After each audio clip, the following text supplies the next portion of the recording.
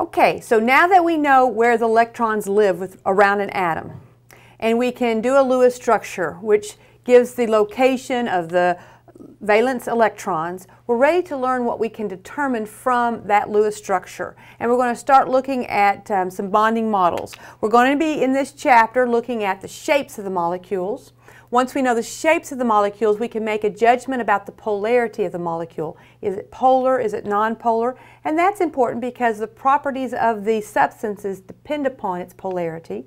And then we're going to be looking at a couple of bonding theories. We're going to be looking at molecular orbital theory and valence bond theory. The valence bond theory is what we'll be carrying on into organic chemistry for those of you who will be having to take organic chemistry. And the molecular orbital theory is a very, very rich theory, but very, very complex, and we'll keep it simple by looking at diatomic molecules. But that's what this chapter is all about. What we're going to enter into first is what's called VSEPR theory, okay? VSEPR theory, we're going to divide it into three parts and look at what's called valence shell electron pair repulsion. But this is what defines the shape, the three-dimensional molecular shape. So by the time we get through these three parts, we should be able to take a molecule, write a Lewis structure, and then give a three-dimensional shape of that molecule based upon what we're doing here. Okay, so there is a sequence of steps that we're going to follow. VSEPR theory helps us predict the geometry. It is a three-dimensional arrangement, not a 2D. So when we draw a Lewis structure and we put down the electron pairs, we're putting on a flat piece of paper. It's two-dimensional and it tells us nothing about the shape. We've got to get to where we know the names of these shapes as well as be able to draw them on paper to make them look three-dimensional. All right, so the theory stands for this, okay? So we see the letters spelled out there, valence shell, okay? So which electrons are we interested in? It's the same electrons we use for a Lewis structure, the valence shell electrons. So that's the VSE, valence shell electron, and they're all in pairs. They're either bonding pairs or lone pairs. So it's valence shell, electron pair, and then the last word is repulsion. What's happening when we get the shapes of these molecules is those electron pairs that are around that central atom, whether they're involved in bonding or lone pairs, are trying to get as far away from each other as they can go because they repel each other like charges repel. And they will space themselves in such a way where they're still attached to the central atom, but as far away from each other as they can get. And that is what is going to define the shapes of these molecules. So we're going to work our way through the rules first and then do lots and lots of examples. Then we'll practice it more in class. So we'll look at a basic example of each shape and then we'll practice getting to a shape when we're given a compound. All right, so first one. I told you when we learned Lewis structure that this is very important, and this is the first thing that we're going to really do with this is be able to get a geometry. So we have to get a Lewis structure. We don't have to have every resonance structure, just one legitimate Lewis structure to work with. The next thing we're going to do is we're going to look at that central atom and we're going to count things around that central atom. What we're going to count is called electron groups. I call them legs a lot of times. Like, how many legs does it have? Like a spider has 8 legs, okay? We'll never have 8 legs, but anyway. But these are actually defined as electron groups. Electron groups are either atoms bonded to the central atom. Now, it doesn't matter whether it was a single bond or a double bond, but an atom bonded to a central atom, that is one electron group, okay? And then we have lone pairs as another electron group, and we're going to add up all of those electron groups that are around that central atom, and that's going to give us a very important number, because that number kind of defines the geometry of our molecule. All right, so electron groups is what it is legitimately called. If you hear me talking about legs, how many legs does it have? Making that equivalent to electron groups, okay, in your mind. It's just kind of a short, easy language that I would use for it. The third thing that we would do is realize that these electron groups give us what's called the electron geometry. This is not yet the molecular geometry. We're not done yet, but that's our first stopping point, is what is called the electron geometry. Now, if there's no lone pairs, so we're looking at that central atom and all the atoms around it are atoms and no lone pairs. So all of our electron groups are made up of atoms. Then whatever that electron geometry is, that is also the name of the molecular geometry. And we're going to practice that first, okay, when we get ready to practice it. Okay, so let's walk through all of the possible scenarios where you have no lone pairs on the central atom, and once you've come up with the electron geometry from the electron groups, which are atoms, then you know the name of the geometry. All right, we're just going to work our way through example by example. All right, first one we're going to do is BeH2. So BeH2, we have beryllium in the central position. We have a hydrogen on either side. We go to a periodic table and we count up lone pairs, and each hydrogen has, I mean not lone pairs, valence electrons. Each hydrogen has one, so there's 2 for that. And beryllium is in the 2A family, and so it has 2 electrons as well. So 2 plus 2 equals 4. I have 4 electrons to work with. So I'm going to put 2 here and 2 here. That bonds them. And this is an electron deficient guy, okay, but it has 2 groups surrounding that central atom. So now we're going to think about what shape 2 groups would take. Now it's easy to think, well, it's obviously linear because I drew it linearly, but just because I drew a Lewis structure as a linear arrangement doesn't mean it is linear. But if we have an electron pair, and let's imagine that this arm is attached to that hydrogen over there, and that's my electron pair, that's my bonding pair. And then I have this one, this is the bond to another hydrogen, and I'm the beryllium, okay? And I'm trying to get those things as far apart from each other as they possibly can go, then certainly they're going to be as far apart from each other as they can go, and they'd be linear like this. And so that is the arrangement that we would have. So we would call the electron arrangement has a name, and we need to know what that name is.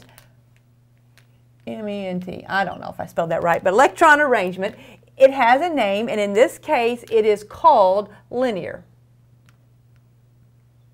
Okay, it is linear.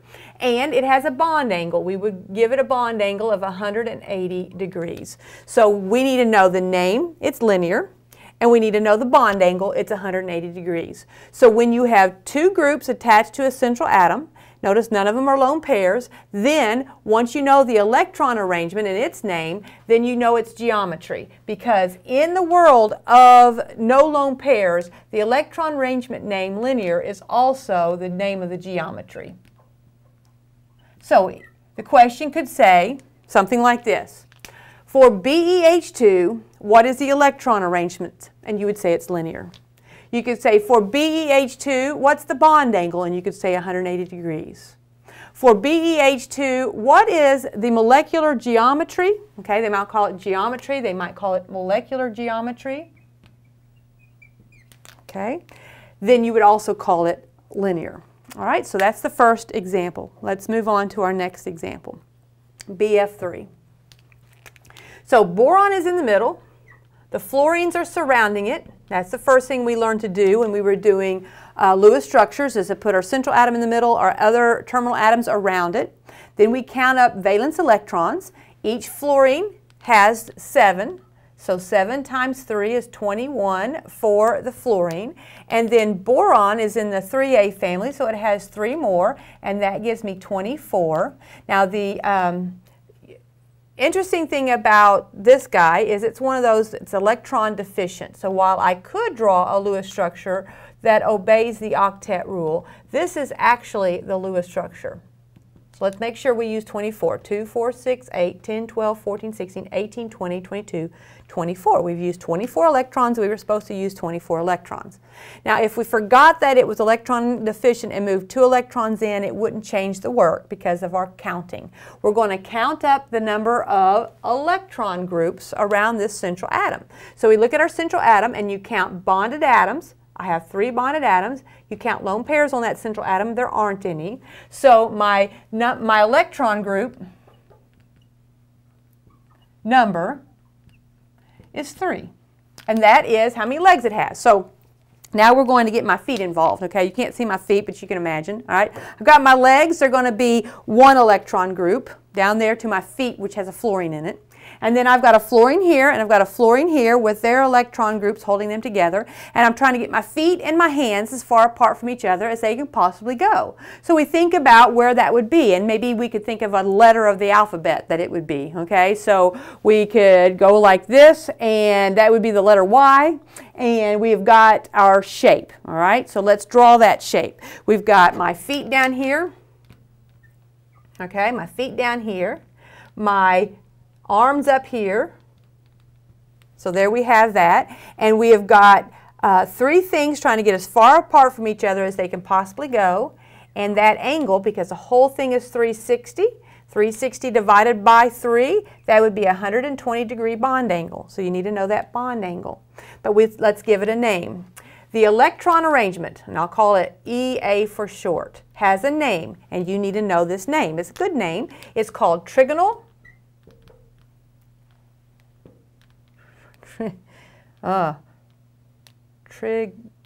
I don't know why I can't spell. Trigonal planar. All right? Trigonal planar is what it's called. And let's look at it with a model here. Okay? So I've got my central atom. This would be the boron right here. And it is surrounded by 3, and I'm kind of drawing it this way. This is called a trigonal plane because it's a triangle. Okay? And all of these are in the same plane. They're exactly in the same plane with each other, and so that's why it's called that. So whether you look at it like this or you look at it like this, it doesn't matter. It is a triangle shape, and it's all in a plane. They're all in the same plane there. And so that is the electron arrangement, but since none of these legs are lone pairs, this is also the geometry. So this is also the molecular geometry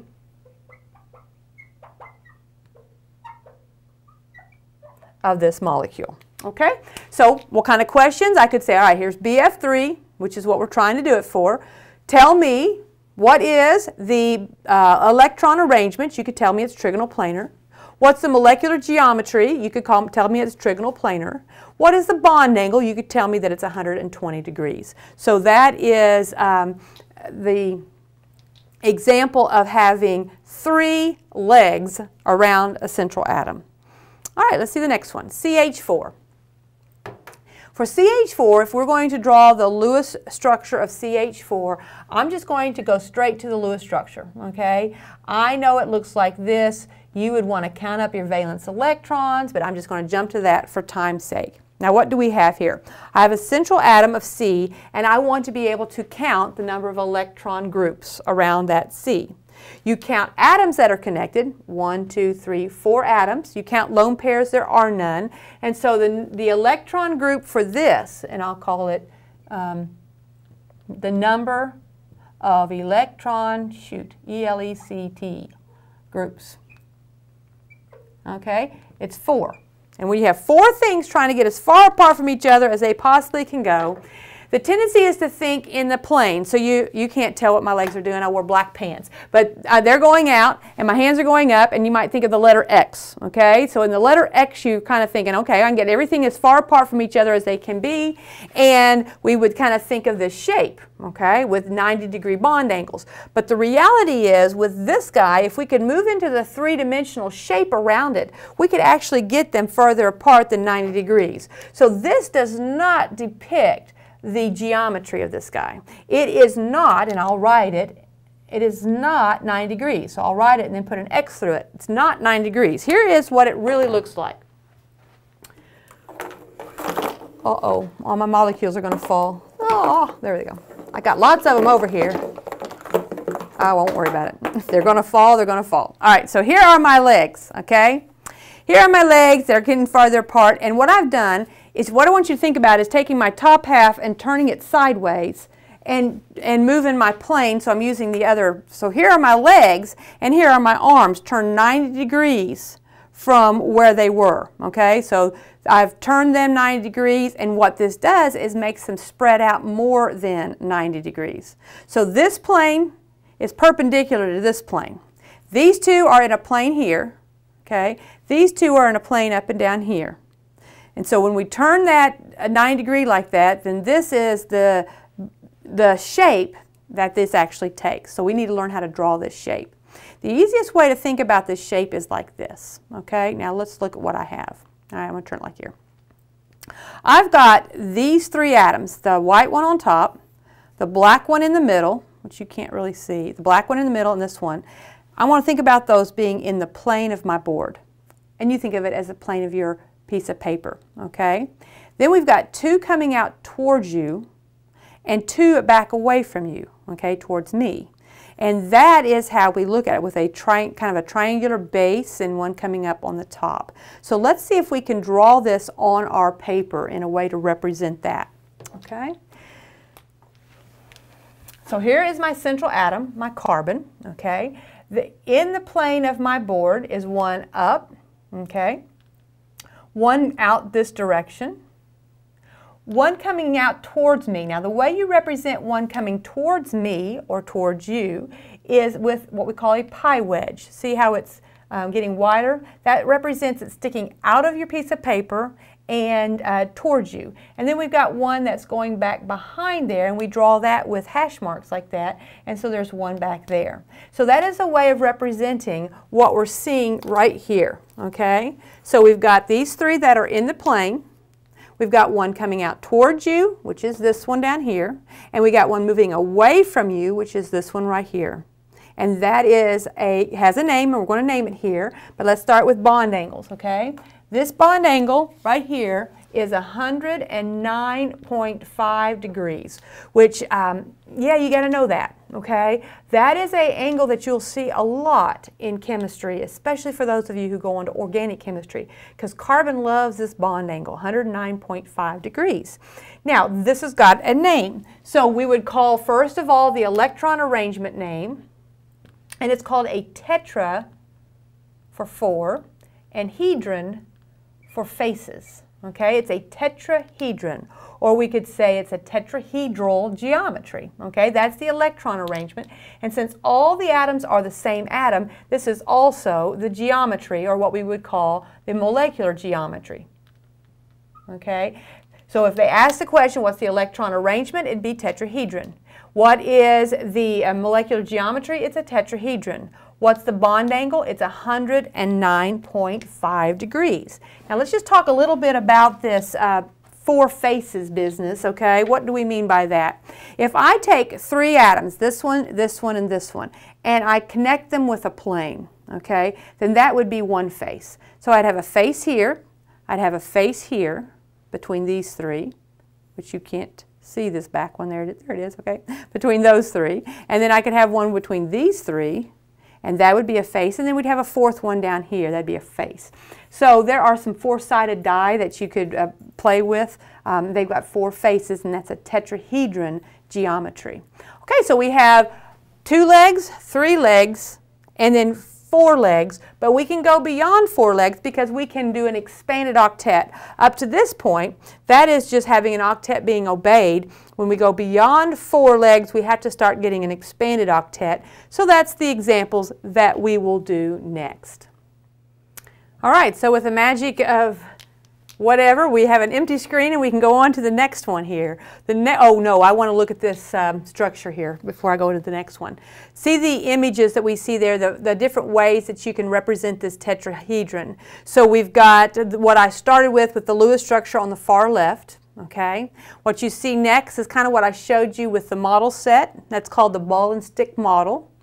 The one next is showing as if all the atoms are touching. Okay, we see that tetrahedron. And on the right, what I was trying to describe to you with what a tetrahedron is, where if at each face there was the hydrogen atom, okay, so we have a hydrogen here, not at each face, but at each point there, and the carbon was in the middle there. And so we're connecting those 3 atoms, and that made one face. So with that, and I'll erase all of that, with that we end up seeing those 4 faces. You've got this face in the front, you've got a face here, you've got a face in the back, and you have a face at the bottom, and that's where the tetra, 4 faces, comes from. All right, so now we're going to do PCl5. So we're getting to the world where we've got more than 4 groups around it, and it certainly is an expanded octet. If we were going to do the Lewis structure of PCl5, we would put P in the middle. We would surround it with 5 chlorines. We would count up our valence electrons, and we would find out that the Lewis structure looked like this, okay? Each chlorine has got its octet satisfied with 3 pairs of lone pairs, and that uses the appropriate number of valence electrons. But all of this does not matter when we're talking about geometry. When we're talking about geometry, we focus in on that central atom P, and we're going to count the number of legs, which is actually what we call electron pairs or electron groups. So we've got 5 bonded atoms, okay? We have no lone pairs, and that gives me that magic number of 5. I have 5 things trying to get as far apart from each other as they possibly can go.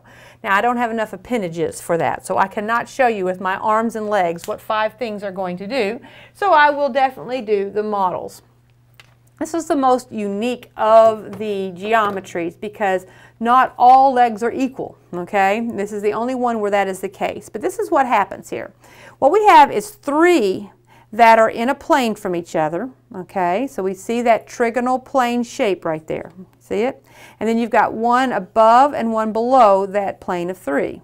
So you've got this plane of 3 in line with this, and you've got 1 above here and 1 below here.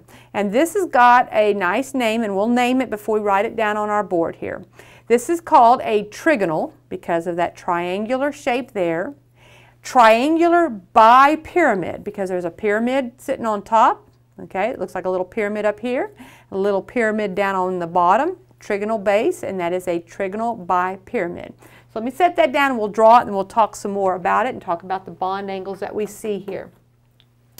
To draw this, what we'll need to do is put our atom in the middle. Okay, in this case it's P. We had 1 sticking up and 1 sticking down to our chlorines. Okay, we'll get this thing writing a little bit better. It's squeaky. All right, so we have a chlorine up here and a chlorine down there. Now we've got the 3 that are in the plane. Now of these 3 that are in the plane, I want to draw this one. He's in the same plane with the top one, the middle one, the bottom one. He's come out here. If I were having my piece of paper right here that I'm drawing on, this one is in the same as all of the others. So I'm going to put it right here. Okay, so it's in the plane with that. And now there's one coming out at you and one going back away from you. So the one coming out at you I'm going to draw as a pi wedge. The one going back behind I'm going to draw with dashes. So that's the 3, 1, 2, 3 that are in the plane, and 1 above and 1 below. Now let's think about bond angles. What is this angle here? Okay, well that's a 90-degree angle, right? What's this angle here? From here down to here. Well, that's part of a trigonal area, so that is 120. So those are the 2 different types of bond angles. We have a 90 degrees from these top positions to the middle positions, bottom position to middle positions. All of those are 90 degrees, and all of these are 120 degrees. So we need to know those bond angles. So I'll draw them in. From here to here is 90 degrees. Now I could have chosen a top one to any one of these middle ones. From the bottom one to any one of those middle ones, that's a 90 degree. And then between any one of these 3 here, the bond angle from here to here is 120 degrees. I could have drawn it here. That's 120 degrees. Now this looks like it's shorter than that, but that's the perspective. We've got this one coming out of the plane, that one going back into the plane that you're writing in. But those are the 2 different bond angles. With those 2 different bond angles and those very obvious different geometries, I mean different positions. These positions have actual names, all right? This one and this one are called the axial position. Axial position, okay? Because they're like the axis of a wheel, okay? And these are called the equatorial position because it's like the equator, okay? As the world spins there. So equatorial and axial, and I think axial is actually spelled with an A. I'll double check that and fix it in your all's notes there. But that's the axial and the equatorial positions, and they are uniquely different with their bond angles and that sort of thing. So now we got to give this thing, write down its name. It's electron arrangement, which is how these are all presenting themselves, is called trigonal, bi for 2, pyramid, or trigonal bipyramidal geometry. Since all the atoms are the same, I mean there's no lone pairs there, this is also the geometry, which we could call the molecular geometry. So let's review the ideas. Once you have a Lewis structure, if I ask what is the name of the electron arrangement, you'd say it's trigonal bipyramid. What is the name of the geometry? You'd say it's trigonal bipyramid. What are the bond angles? Well, we have 90 degree, we have 120 degree, and technically, if we went from here all the way to here for that bond angle, we could call that one 180 degrees. So we have all of those choices to work with. All right, so that's with 5 legs. We're going to go up to 6 legs, okay? So we're 5 legs here. So we've got the different ways of representing it. So I have it as a Lewis structure on the left. I see the ball and stick model next with the blue and the green balls there. We've got that trigonal bipyramidal geometry, and then we're showing it as a space field in red, and then lastly you're seeing that kind of a geometric shape of a trigonal bipyramid. And so can you see that it's got 2 pyramids sitting on top of each other? So there is the top of the pyramid, okay, there's one face, 2 face, and the back face. And then it's got this little trigonal base, okay? So there's this little pyramid that we have sitting there. And then there's a pyramid underneath it, sitting right underneath it. So there's 2 of them, and that's the bi part. There's 2 pyramids on top of each other. All right, what's the next one we have? The next one we have is SF6. So SF6 has got sulfur in the middle, and it's surrounded by 6 fluorines. So there's the sulfur in the middle, the 6 fluorines around it. And then, of course, you would go and you would add up electrons from the valence shell, and you would connect everything with a single bond and give everybody 8 until you ran out of electrons. And as it turns out, I'm just giving you the straight up Lewis structure because I don't want to take time with all of that. You would have to do all the work to come up with a good Lewis structure, and there it is. Then you move to the central atom, and you are going to count these electron groups, the number of legs it has, where we count the number of atoms, 1, 2, 3, 4, 5, 6. There's 6 atoms connected. You're not counting bonds, you're counting atoms. There's 6 atoms connected, and then you're counting lone pairs, there are none. And we have that electron, the number of electron pairs as being 6, or electron groups. So we have this number 6, and we have 6 things trying to get as far apart from each other as they can possibly go.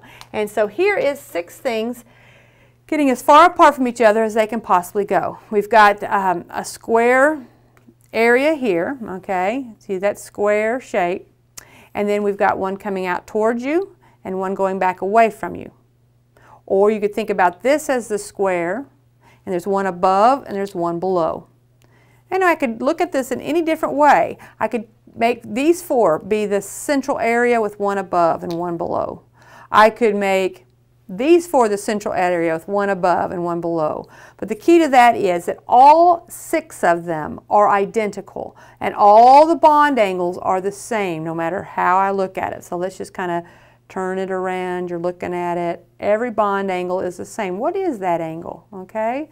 What angle are we looking at there? Well, that's a 90-degree angle, and every one of those angles are 90 degrees. So this has got a name. Let's draw it first, and then let's give it a name. So here's my sulfur. The easiest way to do this is to have the one above and the one below, okay, in the same plane. But what I'm going to do to make it easiest to look at is I'm looking at it from this perspective.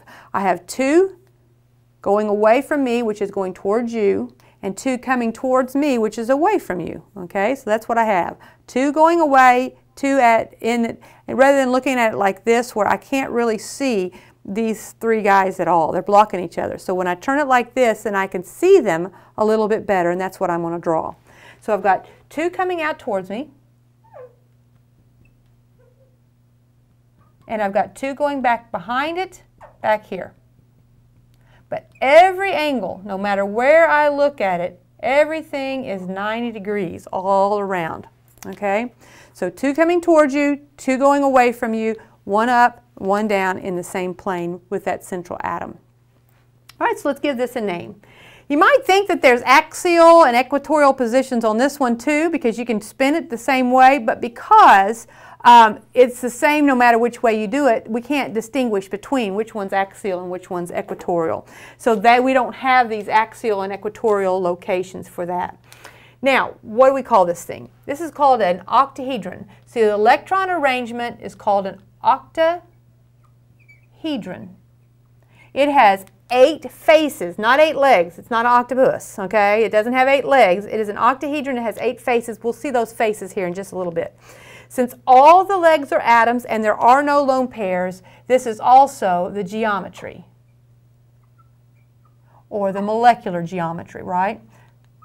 If somebody said, what is the molecular geometry of SF6, you would say it is an octahedron. If they said, what's the electron arrangement? It's an octahedron, because these are the same if there are no lone pairs. And every example we're doing up to this point, we have no lone pairs on the central atom. If they asked, what is the bond angle? You would say it's a bond angle of 90 degrees. You could include 180. That wouldn't be incorrect to say there's also one that's 180 from this fluorine down to that fluorine. But that is the possibilities of geometries when there are no lone pairs. So let's look at what we had here on, well no, let me have an image of this before we go on. Here is the SF6 on the left, which is the Lewis structure. Ball and stick model that we see there with the 90-degree bond angles. Space filling model where they're all touching each other. But the one on the right is the one I want to focus on because this helps get us the name. It is an octahedron, so there's 8 faces. What's a face? A face is a connection between the 3 atoms coming out here. So that's a face.